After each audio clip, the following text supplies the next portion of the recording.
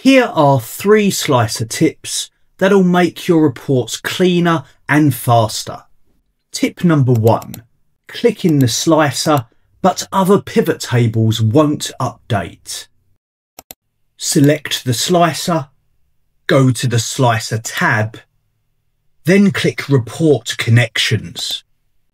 Tick the pivot tables you want to connect. Click OK to apply.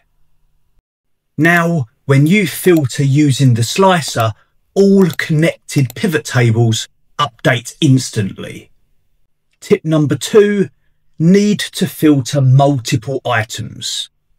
Click the Multi-Select button on the slicer. Click the items you want to filter. To clear everything, click the Clear Filter button. Now you can filter multiple values and reset them all in one click. Tip number 3, want a cleaner looking slicer? Click anywhere in your table, go to the Table Design tab, then click Insert Slicer and pick your field. Click OK. Change the number of columns for a better layout.